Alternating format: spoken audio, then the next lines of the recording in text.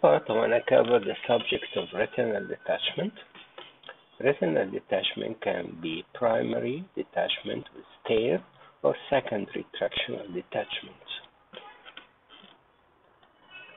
Here you can see we can have a smooth retinal detachment or a folded retina. But as you notice here, the line is highly refractile, very comparable to that of the wall. And in the Abe scan, you can see that the retina spike is very high compared to the wall. If you compare that to the peak of the posterior vitreous detachment, and you can notice here that the posterior vitreous detachment is not that refractile as that of the retina.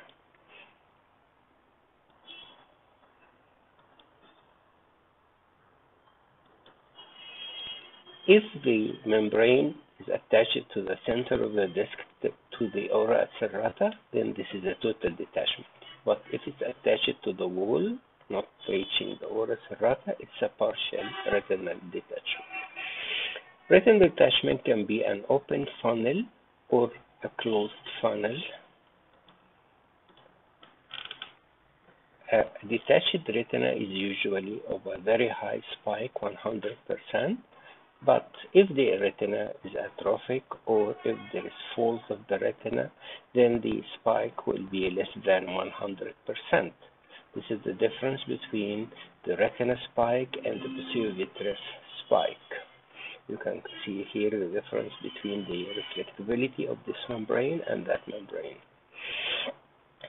Sometimes when we have a posterior vitreous detachment with blood on it, then the spike will be high, can be misleading, but if you like a retinal detachment. But if you notice, if we follow this all the way, there is a marked difference in the spike of this part and that part. So this will help to differentiate between posterior vitreous detachment with blood and retinal detachment. Again, I want to remind you that if a posterior vitreous detachment is still attached to a disc, it will be eccentric in attachment, while in case of retinal detachment, it is attached to the center of the disc.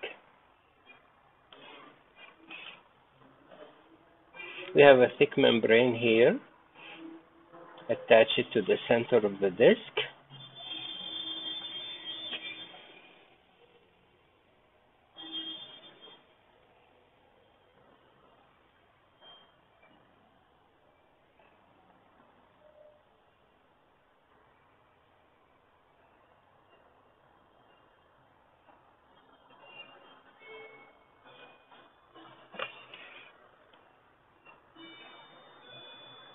You see the movement.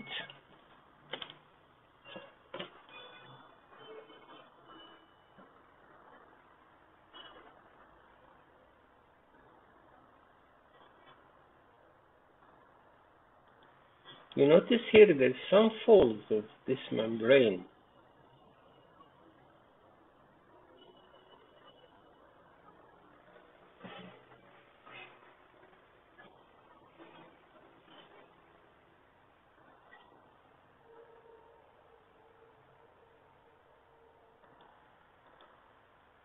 Again, if you are not sure it is a retina or posterior vitreous detachment, we make sections from the center to the periphery. If it's a retina, it will be all the way from the center to the periphery, very high. While in case of posterior vitreous detachment, as we go from the center to the periphery, the peak will be less and less and less.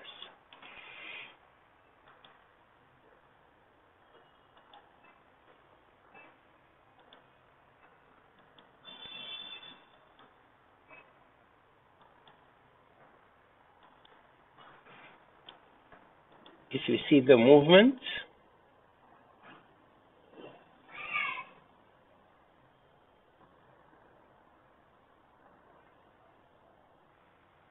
compared to that of vitreous,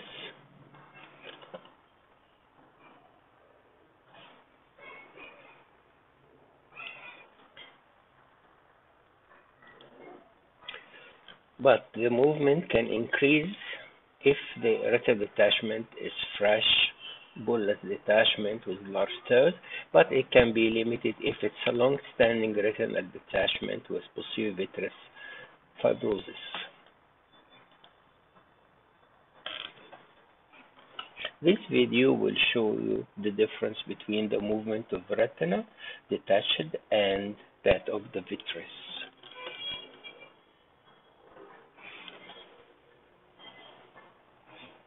Here we have both retinal detachment and posterior vitreous detachment.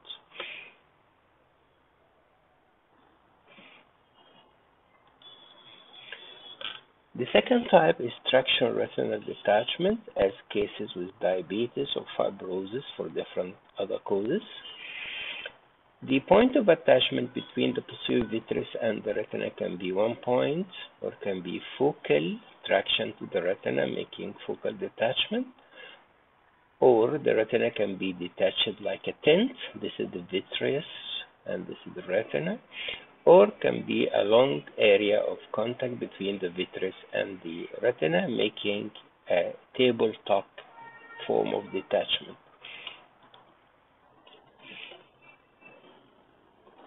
The posterior vitreous detached, and you notice in some areas there is contact between the vitreous and the wall with traction on the retina.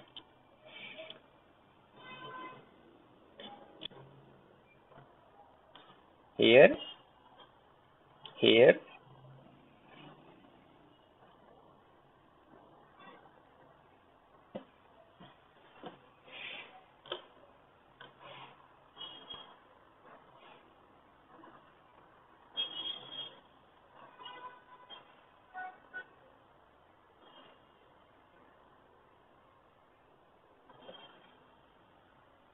Notice here the traction between this area and the retina and the vitreous.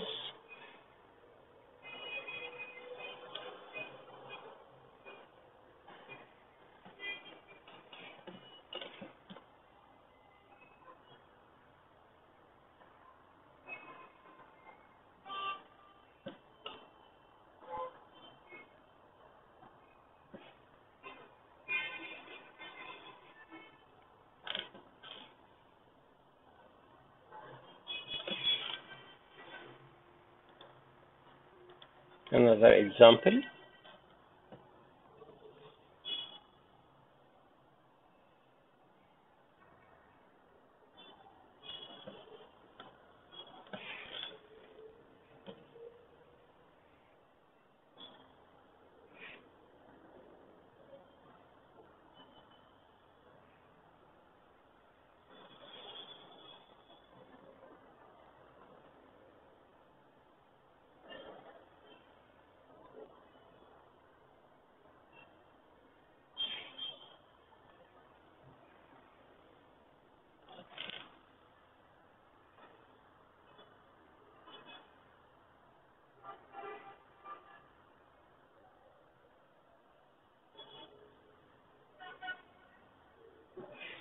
We are asking the patient to look at different directions to examine the peripheral parts of the retina in the different quadrants.